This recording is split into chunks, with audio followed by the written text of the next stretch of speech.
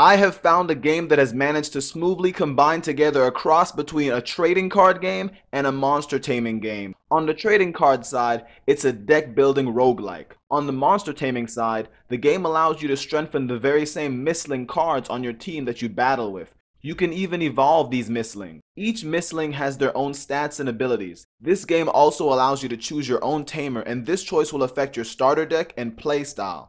The game I'm talking about is Dragon Eclipse, which was created by developer Fardust. There is a demo currently available on Steam. Some of the game's content is not available in the demo, so that means more choices will be present for the full release. The gameplay didn't seem too difficult to pick up and understand the mechanics. Unlike many games in the trading card scene, Dragon Eclipse actually allows the player to travel through a game world. Overall, this definitely feels like someone is shaking up the gaming scene with a new twist on both genres. Dragon Eclipse doesn't require very high computer specs, so you'll probably be able to play it on your computer at home.